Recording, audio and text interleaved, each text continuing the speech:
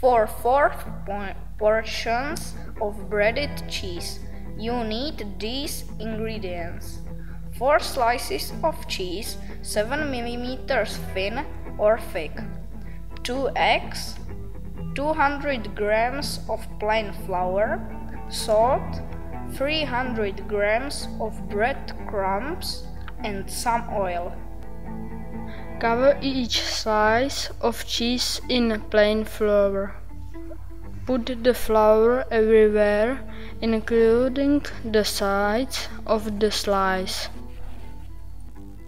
Break the eggs into a soup plate, add a bit of salt and mix it with fork.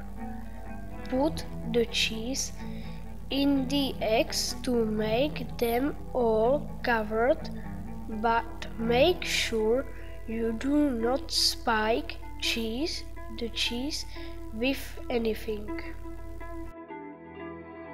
Put the breadcrumbs in a bowl. Put the cheese in there. Cover it with the breadcrumbs and press it a little bit to stick it on.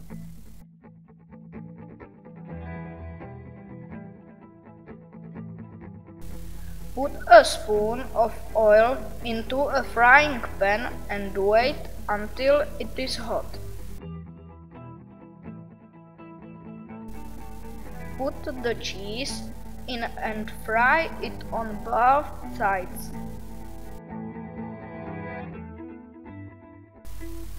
Again, make sure you do not spike the cheese or it might spill on the pan as it is melting.